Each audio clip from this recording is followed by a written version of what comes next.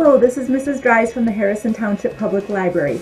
Today I would like to introduce you to an illustrator of children's books. Her name is Miss Emma Dufort, and she has illustrated this book, which is titled A Search for Safe Passage.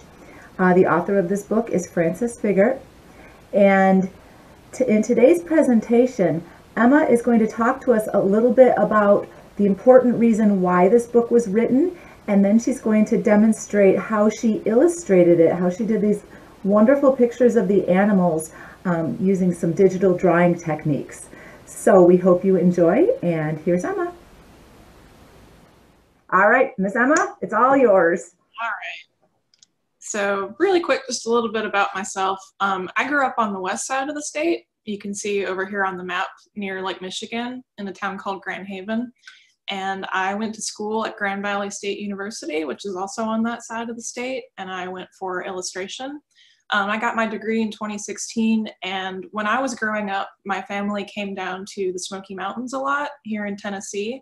I marked that here on the map too. Have any of you, this is kind of a long shot, have any of you ever been to the Smoky Mountains or Gatlinburg or Pigeon Forge, Tennessee? Okay.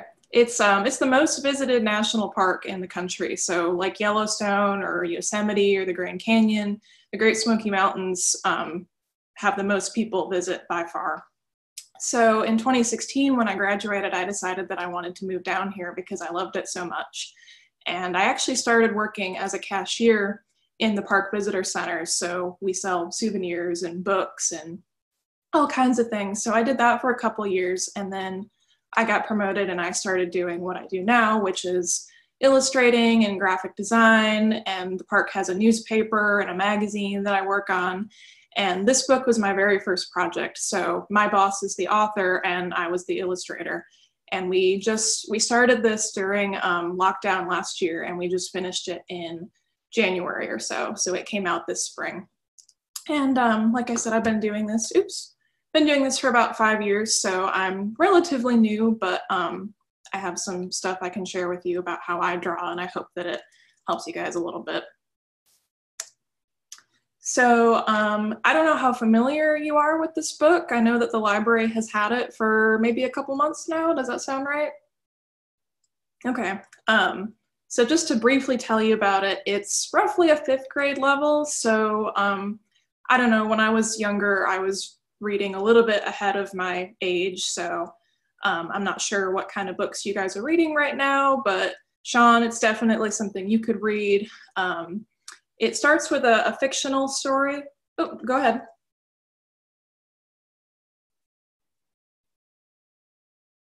Do you have a question? I can read it. I'm on like level 20 or something, or 15. Okay, So probably read great. It's a fictional story in the beginning, and then the back talks a little bit about, you know, how these animals act in real life, and then also how people have built crossing structures to help them cross roads. So I'll talk a little bit about that in a second. Most of the story is, it's focusing on this group of animals who have lived in this sort of mountainous area for a long time, and they've always crossed freely across the river to find food and shelter and mates until a big highway was built. And so it's based on a real life area here in the Smoky Mountains where there's a big interstate that was built, and people are seeing a lot of bears and deer and elk get hit by cars, and so it's gotten to be a really serious problem. But this book talks about these characters and how they sort of band together to find a way to cross. So there's all these illustrations in the book as well, and I've shown you a couple here, and later I'll show you how I did these. This is the part of the book in the back that shows you the real life animals and talks about how they behave. And I don't know if you've ever seen out in like the snow or the mud animal tracks. So this part of the book, go ahead.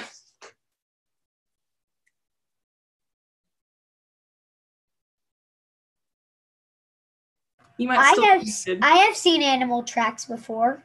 Do you know what kind they were? They were like a beaver or an elk or a deer. I don't know what kind they were. They were Did like they look kind of like that one on the left, like a hoof?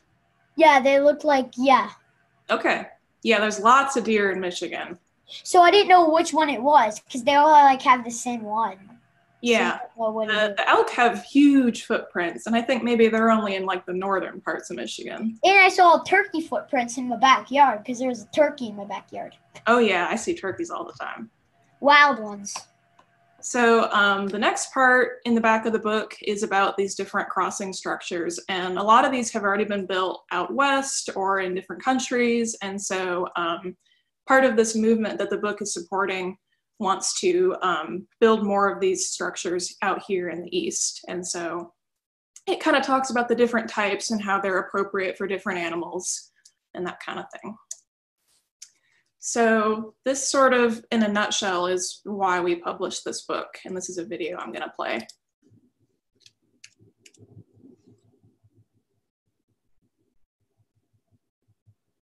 Come on, baby. Come on, keep going. There we go. So this is Interstate 40, and this is actually a really long interstate that runs all the way from the East Coast out to California. And this is part of it here in Tennessee and North Carolina.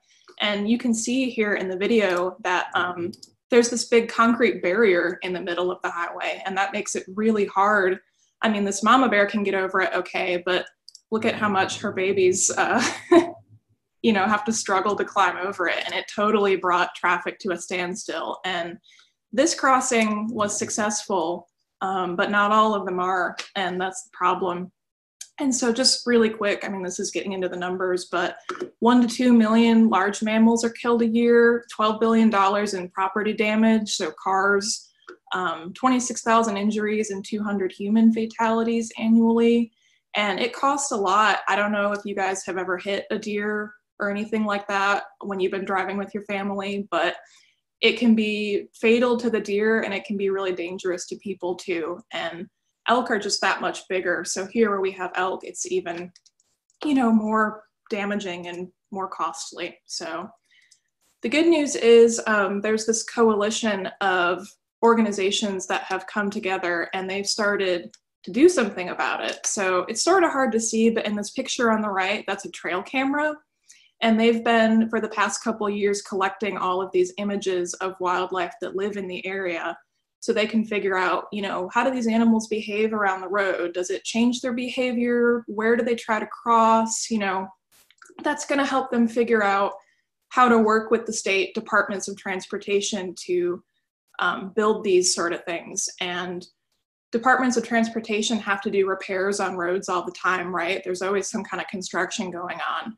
So they hope that while they're doing that, they can get them to build the kind of things that will help animals get across more safely and make it safer for drivers. So I just want to show a couple of these trail camera images and videos with you. So this is a bobcat mother, and you can see she's got her kitten with her here. And this is called a culvert, this big round metal thing. And they actually built this under the road to move the water underneath. But what this shows is that animals will use anything available to them to cross the road safely. And it shows that they're capable of teaching their babies how to use them too.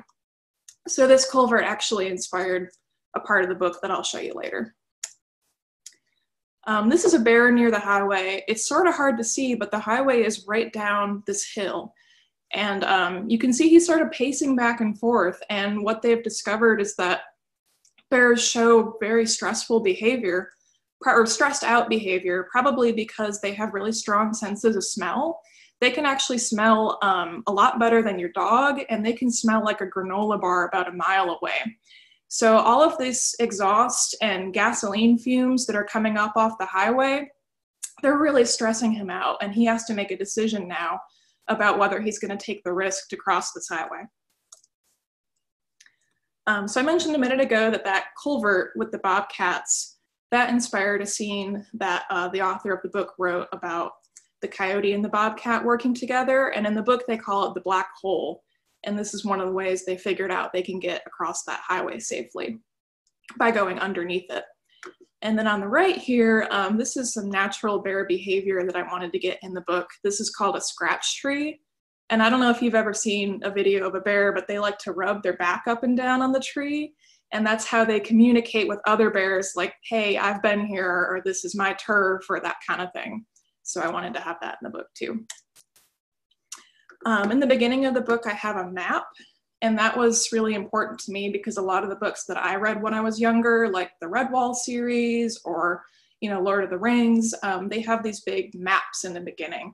And I think that's really cool because as you're reading, you can sort of refer to this map to figure out where the characters are and where they're going. And this isn't a perfect representation of the real life Pigeon River Gorge, but it's pretty close. I got the real thing on the right here. And it's got the river and the road and sort of the rolling mountains. So it's pretty faithful to the real life place. And then finally, the real life highway, they actually blasted a tunnel through this mountain for traffic to move through. And what that did is it actually created an accidental land bridge over top of the highway. And so they've put up those trail cameras and they have seen that animals will actually use this to get across the highway as well. But this is only one very small area of that kind of long 28-mile stretch through the mountains. And so they want to have other structures, staggered throughout that animals can use. But in the book, this is the final scene where they discover this land bridge in the story. Just to show you a couple things that they've already done in other places that were really successful. This is in Canada. And they built this overpass. And what's great is that they planted everything on top of it so it feels more natural to the animals.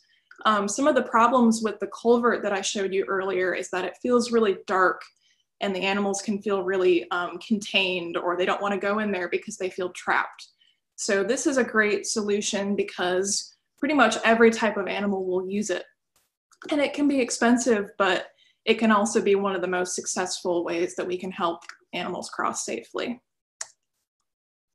Just a couple other kinds, and these are all in the book too, but when there's not a lot of money for a project, or maybe it's just the very beginning of it, these signs can be helpful. You've probably seen like the road signs with the deer silhouette that kind of lets you know like, hey, deer in this area, but it might not be enough to, prevent someone from hitting a deer. So these are just a couple of different options. Okay, so that's the end of my, my talk, and now I will get into the actual drawing part.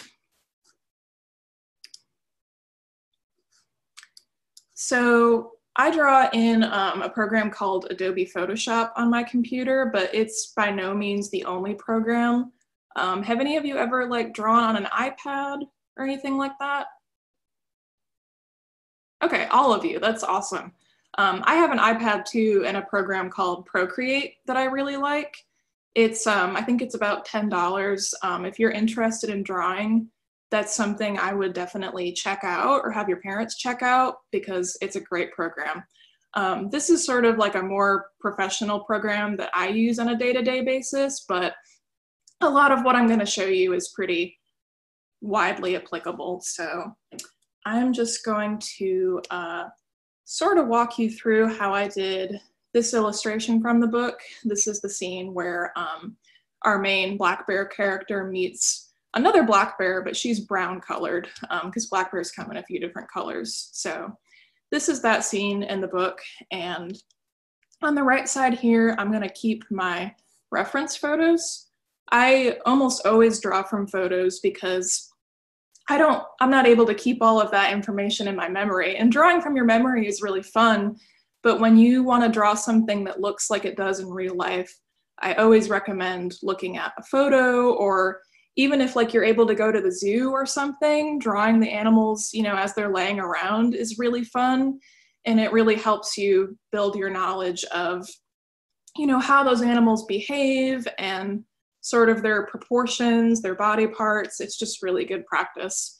One of the things we do in art school is we do a lot of life drawing of human models. So they'll hold a pose for us and then we draw them for a while. So anyway, in my drawing program, I know this looks really overwhelming, like this interface, but I'll try to just break it down to the simplest parts. So one of the really cool things about drawing digitally is that, and there's going to be a little bit of a lag because I'm sharing my screen, so I'm sorry. But one of the really cool things about drawing digitally is that if I draw something and I decide that I don't like where it is on the page, I can just move it around super simply. Or if I decide that I want it to be smaller or, you know, in a different sort of orientation. Don't know why it's skewing it like that. I want to just resize it, but anyway. There's a lot of really nice features of drawing on a computer that you wouldn't have on paper. And drawing on paper is great too. I mean, that's what I did a lot when I was younger. I didn't get one of these drawing tablets until I was about 12. So I definitely learned how to draw a lot on paper first. But anyway, so I knew when I was thinking about this scene in the book, I knew that Bear was sort of pursuing She-Bear through the forest, and I knew that I wanted it to be sort of like this dappled light coming through the trees. And sometimes drawing a whole background in a whole scene is really intimidating, so it's totally fine to just start with, like, you know, one character or something. I'm just going to be showing you the whole process. So I'm going to go back to my picture of that bear. And I just found this, you know, I searched on Google, like bear running or something like that. It's really good to pick a photo that you can see all the parts of it really clearly. This isn't a great example because her feet are sort of hidden here, but I've drawn bears enough to sort of have a rough idea of what their feet look like. So I just I drew that part from my memory. But when you're starting, if you're able to find a photo that's really clear, that's the best. So I'm just gonna sort of roughly sketch in. I almost always start with a circle for the head. And I'll go back in later and I'll, you know, refine this, but this is just my early sketch. And I'm gonna get her ears in here. And I'm gonna sort of block in her muzzle shape.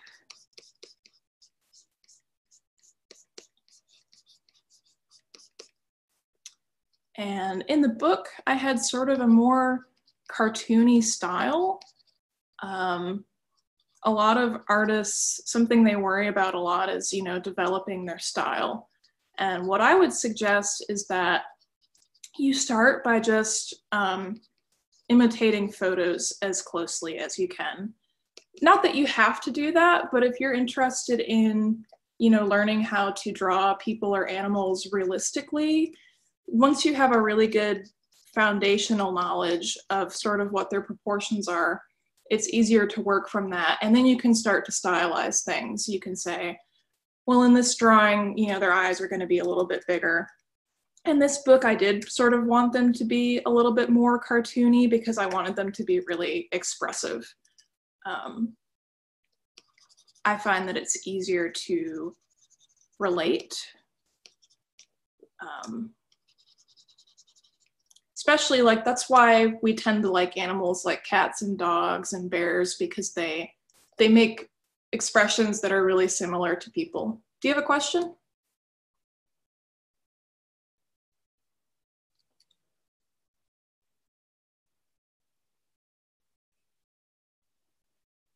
Okay, well, you can ask questions anytime while I'm drawing. I'm just gonna be sort of casually chatting through this while I draw. So I've sort of put in her eyes here. I'm not really happy with where I put her eyes, but I can always go back and fix this. And another awesome thing about drawing digitally is that you have your undo button. So I have a keyboard shortcut for it, but, you know, it's in the menu too, the undo brush tool. So it's like an instant eraser. And these are real luxuries that sometimes I wish I had while I was drawing on paper or painting or whatever. So the other cool thing about working digitally is that, you know, when you're drawing on paper or you're painting or something, your medium is graphite or, you know, acrylic paint or something like that. When you're working digitally, what you're basically doing is you're putting down itty bitty pixels. And so what that means is that you can make these bigger or smaller as much as you want. You have to be a little careful because if you make them bigger than they originally were, the computer has to make up some of that information. I don't know if that makes sense, but when you enlarge it, you're basically asking the computer to like fill in some of those spaces you've created, which means that things can look kind of fuzzy. That's why if you have a picture and you try to make it a lot bigger, it's gonna look sort of fuzzy. So that's just one thing you have to keep in mind when you're working digitally. But I'm gonna finish working on her body here. And I need to just get a little bit looser because this isn't gonna be the final version. It's just sort of me blocking in her proportions. And she's got sort of this hump on her back.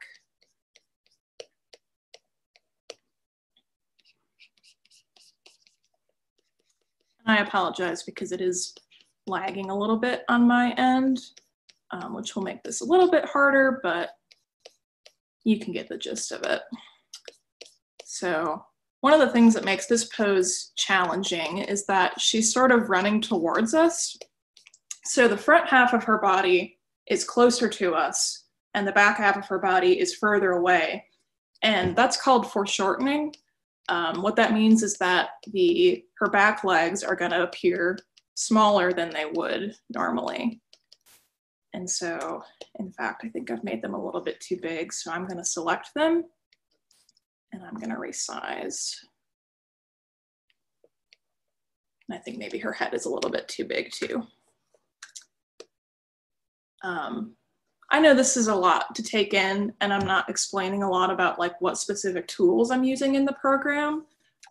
If any of you are really interested in this, I can provide some great resources about sort of how I learned to use these programs. And that one I mentioned earlier, Procreate on the iPad, it's really similar to Photoshop. So you'll find that doing this in Procreate would be pretty similar to what I'm doing right now.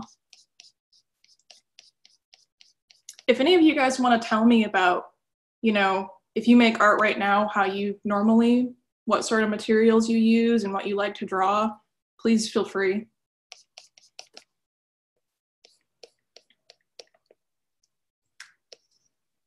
And you don't have to stay muted. You know, I would love to just have a conversation while I'm doing this.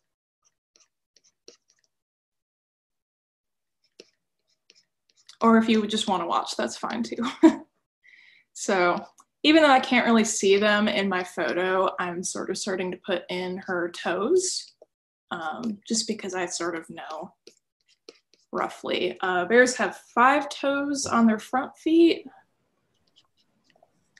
Yeah, I think in my, yep, five toes on their front feet and their back feet. And those are the kind of details that I pay attention to make sure that these look realistic as possible in the end. So I'm gonna move her eye a little bit because I don't think I got the placement of that quite right. Okay, that's better. All right, so now I have her sort of roughly where I want her on the page. And I'm gonna put in our other bear character. And I've got my photo of him right here. And normally what I do is I keep the page that I'm drawing on up on one side and my photos on the other. And that's really easy to do in real life too. If you have like you have it pulled up on your computer screen or you have it on your phone or you even have like a printout, those are all things that you can do. Okay, so I know that I want him to be sort of watching her run away in the background, and he's gonna be a lot smaller because like I said earlier, he's further away from us, so he's gonna be a lot smaller on the page. And I won't be able to get into the same level of detail on him. But I'm gonna do the same thing. Black bears have really tall ears. That's one of the ways you can tell them apart from grizzly bears or brown bears is that they have these big, tall ears, whereas grizzlies are sort of short and squat.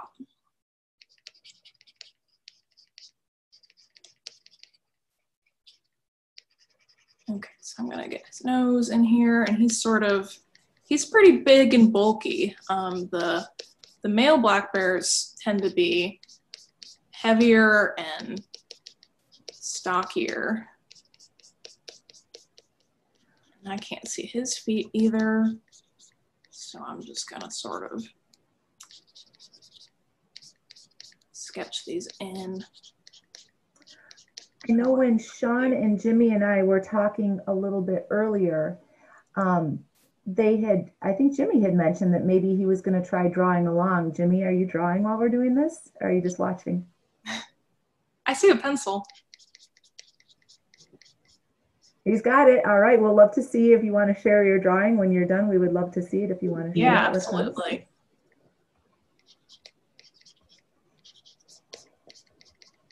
Okay, so I actually feel like he's a little bit big because he's going to be on this sort of path.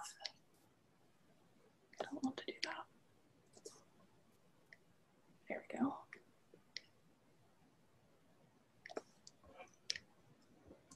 Okay, and I'm not really committed to where they are because I can always move them around, and that's a big part of the process for me, is that I will move things around a lot as I'm sort of putting in the background, and working digitally just makes it so easy to make these changes on the fly. It's really nice.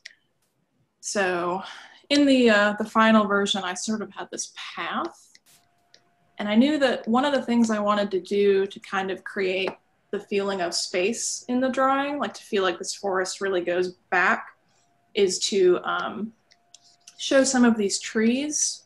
You know, I've got this tree next to her that's really big. It's cropped out of the picture a little bit, and that makes us feel like it's, again, closer to us. So I'm just gonna sort of sketch that in here. And then I've got another like log in the bottom right corner. And when things are closer to us, they're also, we can see a lot more detail. So on this plant in the front, it's a pipe vine is what it's called. I really wanted to make sure that I got the shapes of these leaves in here. These sort of heart-shaped leaves. And then they've got these sort of vine tendrils that come down. But again, right now I'm just sketching. I'm just sort of trying to put everything in its place and get the proportions roughly correct, and then I will come back and refine it later. And this was this is a really time-consuming illustration. There were a lot of different parts of it, but when I drew when I was younger, I would probably just draw like a single bear. It's kind of up to you how far you feel like completing a drawing. There's never any, it's always up to you. It's always up to you about how long you're enjoying it. And if you are drawing something and you find that you're just not happy with it or you don't like it, I find that it's just best to leave it and start a new drawing later. But if you're really happy with something and you want to kind of see it, push to its full potential, and you really want to keep working on it, it can be really fun to add a background and add other elements. So it's all just up to you. I've got this other tree in the background, and then I sort of had some bushes, and these bushes kind of help define the shape of this path. And then I had some footprints in here because I was sort of imagining that this was like soft mud. And I think the book talks about the footprints she leaves too.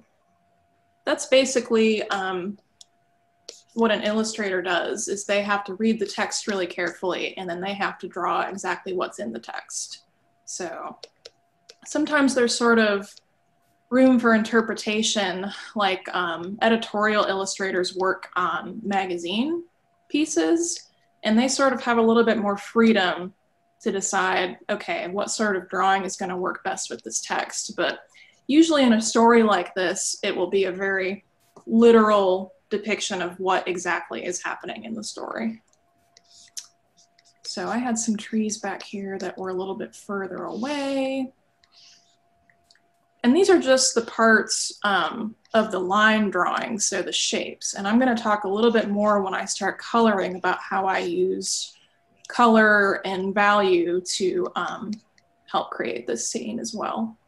So at this point, I pretty much have all of the elements sketched in. It's not a perfect creation of the original, but I'm sort of working fast here. This took a lot longer when I did the real thing. I had some other references that I used. Just sort of some of this foliage. And one of the things I do when I'm drawing plant life like this is that, you know, I said earlier that I had all these individual leaves in this log because they're really close to us. But when it comes to the background, I don't worry a lot about every single individual leaf. I just sort of try to get the shape in here. It's a lot more important with things that are far away from us to just get these colors and values right. And when I say values, what I mean is how light or dark they are. So where I have the light kind of falling through the forest here, these are lighter values. And where the light isn't really hitting, like back here in the trees, these are darker values. So those end up being really important decisions I have to make that are gonna make it look more like a three-dimensional space. So, okay. I don't have any eyes on him yet, but there we go. So now that I've got my rough sketch, I would probably start putting some very basic colors down. And the other cool thing about working digitally is that I have these layers. I don't know how well you can see them here in my program. I have layers, and what that means is that I've got my white background at the very bottom, and then I have my black lines that I just drew, and I'm able to actually isolate those. So what that means is that I can make a new layer between the two, and then I can get a color, and I'm gonna make my brush a lot bigger here. Photoshop has all these different brushes you can use, and some of them are really basic, and some of them have a little bit more texture. And this is the one that I use a lot. That's sort of a sponge brush. And what's really neat about it is that my tablet is pressure sensitive, and it's the same thing with the Apple Pencil and the iPad and everything, that if I make a really light, gentle stroke, it shows up as a very light stroke on the screen as well. So what that lets me do, and this depends on the brush you're using, is that I can get sort of a blended effect like you could with real life, especially like oil paints sort of behave like this. So that's a really important thing that helps me get these kind of lifelike textures and blending. So anyway, I'm gonna start, they call it blocking in when you're just putting your colors down and you're trying to figure out, okay, what parts of the drawing are gonna be darkest and what parts are gonna be lightest. So I'm actually gonna start with some of my dark areas. And everything that they taught me back when I was in school is to always start with your darkest areas, because they kind of set the tone. They help you figure out how light and dark everything is gonna be in relation to those.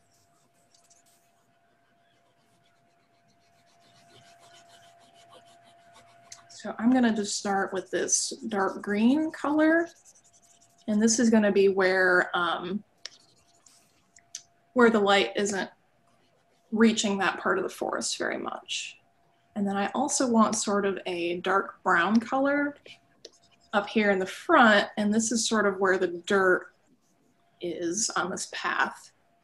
And the light is kind of coming down through the leaves, and so it's making these little sort of splotches of light. And this is really difficult to do. I was feeling pretty ambitious with this drawing, and I decided that I wanted to have this kind of lighting. But usually, if you ever want to, you know, study lighting, a really simple way to start is just by having like a simple shape, like a ball or a cone, and then having like sort of a desk light on it. And then you can really see, you know, how light tends to interact on objects.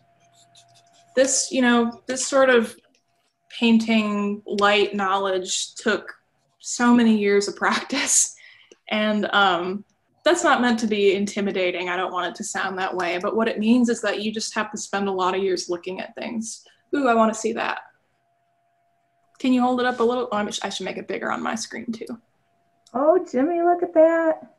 Ooh, is that the bear in the front? That's really cool. Oh my gosh. Luke did one too. Oh my gosh. Wow, look at you guys. That is awesome. We have some artists here. I did one too. Ooh, nice. I really want to see Nice. these. I want to see them bigger if we can upload these pictures anywhere.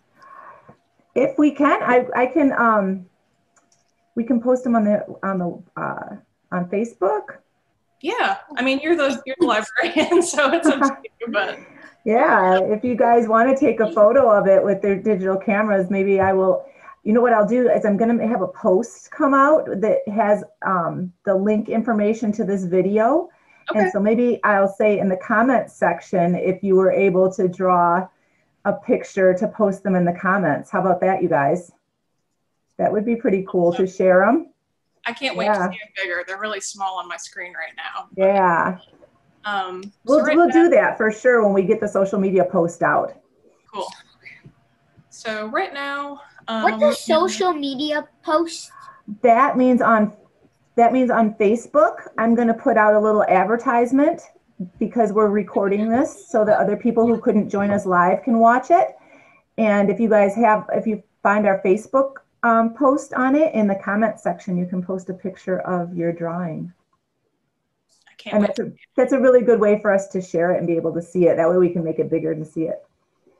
Cool.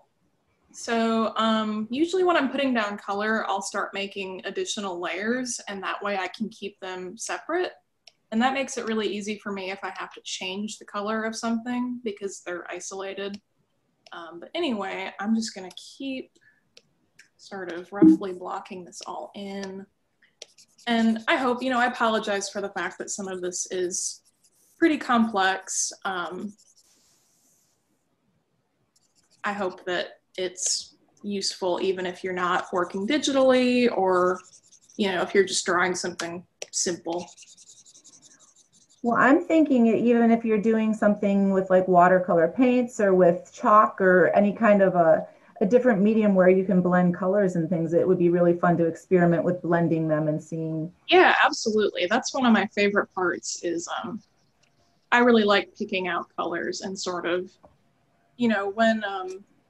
when I was younger, I did a lot of artwork where I thought, oh, well, the grass is green and the sky is blue. So these are always the colors I'll pick. But if you go outside and you pay attention, you'll see that sometimes the sky is, different shades of blue, or it's even pink. And sometimes when it's close to night, the grass is actually sort of dark blue.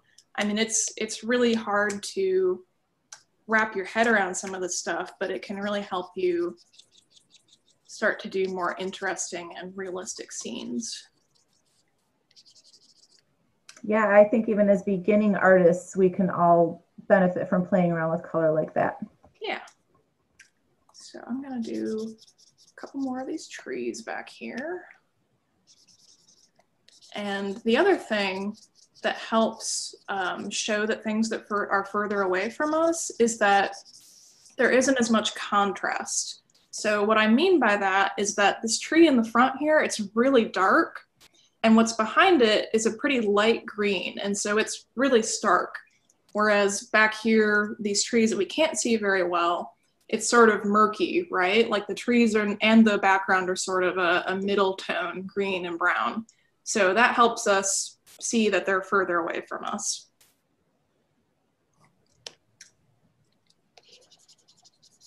And I'm just gonna keep working on these bushes. And I'm sort of just doing a simplified version of this because we don't have a ton of time, so bear with me. No pun intended.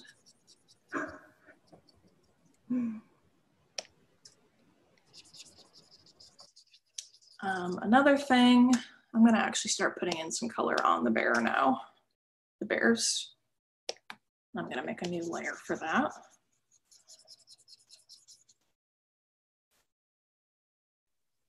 So in this scene, it's really helpful when you're going to do a big scene like this to figure out in the very beginning where the light is coming from.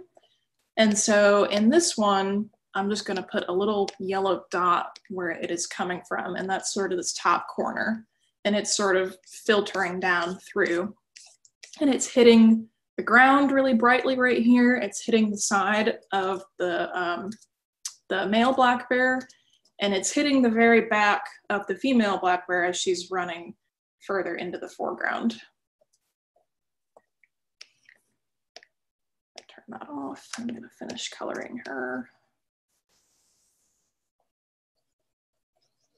And really, when I first did this, it took a lot of trial and error. You know, I had to figure this all out, and I erased stuff, and I, you know, tried different things.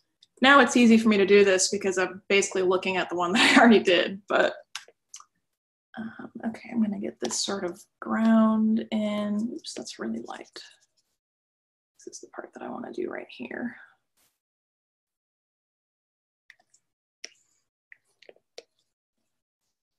And if you guys have any questions while I'm doing this, feel free.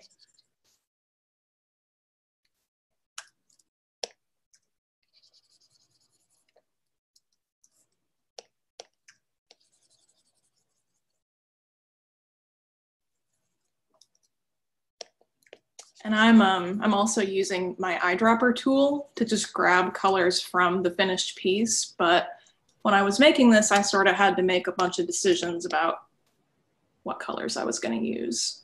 And Jim, go ahead. I was going to say, it looks like Jimmy has a question. You want to unmute, Jimmy? Yeah, I did I did 2 shades of yellow so it would look nice and bright. Cool.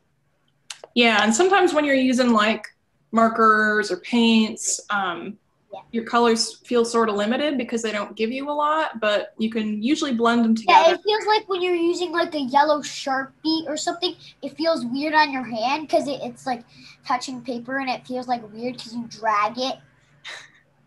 Yeah, it's hard to blend with Sharpies, that's for sure. It will bleed right through. Hey, you guys, did you ever see the blendable markers? I know that I've seen markers that you actually can do some blending with. They're kind of cool. Yeah, and there's such thing as markers that can't be that cannot be that cannot go through paper. Some of them can't, some of them can. Like the ones that are like small and fat, the small ones and fat ones, not like the normal Crayola ones that preschoolers use. The other ones that are not bleedable, like that bleeds through your paper. It doesn't do that. Cool. So these leaves on the front here, one of the things I can show you is that even though they seem pretty light colored to us, if I open up my colors panel, you can see that they're actually relatively dark. And that's because they're in this foreground part of the scene where the light isn't really hitting them that much. So even though they're lighter than the log that they're on, relatively speaking, they're actually pretty dark. And it's really hard to train your brain to think like this because our eyes trick us a lot, you know? I don't know if you've seen any optical illusions about colors, but they're always really fascinating. And I'm just very briefly trying to get in some of these kind of dappled shadows underneath her. And I just wanted to get some shapes that feel sort of blurry around the edges because the light is coming from really far away. So the further away light is, the more blurry shadows are going to be. If you have a light that's really close to something, that shadow is going to be really sharp on the edges.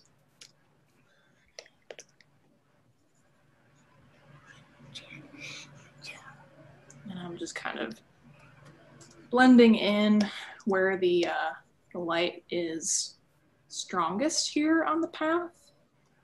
And I need to get this lighter black bear colored. And where the light is hitting him, he's actually sort of a brown color because Do any of you guys have like a black cat or a black dog? I see. Okay. Have you ever noticed that when sunlight is on him, he actually looks kind of brown? Maybe you haven't, but look closer next time and you might see that.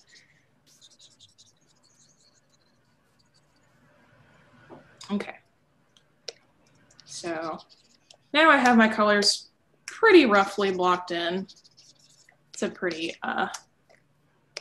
quick and dirty job, but now what I would normally do, I need to get some better lighting on her real quick. Sort of this warm, warm orange color. Sunlight, if you're outside, sunlight tends to have kind of a yellow cast to it. If you're inside, fluorescent lighting isn't quite that yellow. And so it tends to be more of like a flat white. But when I am showing light, You put yellow on the bear on accident? I think you put yellow on the bear on accident. Yeah, it's not quite the right color, but it's sort of, part of that is because I didn't get her original color quite right. There we go. So it's sort of an orangey brown, and that's because, like I was saying, like an amber, yeah. And that's because the light from the sun is going to give everything a sort of yellow cast. And I'm exaggerating a little bit too, just because it's an illustration for a book and I wanted it to be a little bit more dramatic. So anyway, this is roughly all of the colors that I'm going to use. Her face is kind of in shadow up here because she's running into the darker part of the forest, but normally what I would do now that I have all my colors in is I would go back to a black and I would get a more defined brush. And I would actually start making a more, actually gotta turn my colors off for this so I can see it better. I would start making a more refined outline and I would sort of fix any of the errors that I had made while sketching. And you can see on my original that it's a little bit more, that I have some really smooth and sort of final looking lines, but I'm not gonna do that right now. And then also what I would do is I would go over top of my lines in the background and I would make it more of like a painted scene. Sorry, my camera is right in the way of everything that I'm trying to get you to look at. But so you can see in the final that I don't really have my lines anymore.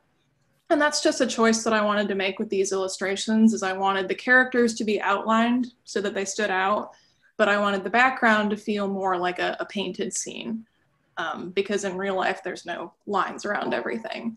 But that's totally a personal choice. Sometimes I do illustrations where everything is painted and there's no outlines. Sometimes I do illustrations where everything is outlined and it really feels like a cartoon. That's just, you know, it just depends on what you're doing it for. But these are really professional questions that I was asking because I was thinking about, okay, what kind of book is this gonna be? And maybe in the future, if you find that you're doing a project for something, you might think about how cartoony you want it to be or how realistic you want it to be, but you can also just have fun with it. So that's pretty much the gist of it. I mean, if you want to see how I would sort of go about painting this background, it basically would just be that I would make a new layer and I would get my painting brush back and I would just start going over those lines. And that's when I really have to start paying attention to how those colors are interacting with each other, because, you know, right now I'm sort of losing this light green with the yellow behind it. So in the final, I had a bit of a darker brown, but this was a really complex illustration. And I guess at this point, wow, it's already been 52 minutes. If you guys have any questions, this is, I'd be really happy to answer anything about this drawing or anything about the book or whatever's on your mind.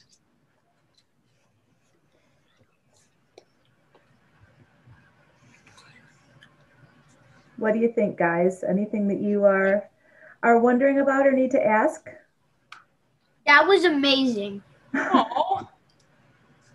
I'll just lift this up like this. So I agree with Jimmy. I thought that was very fascinating. I think we are all set then, Emma. Thanks again. Thank you for having me.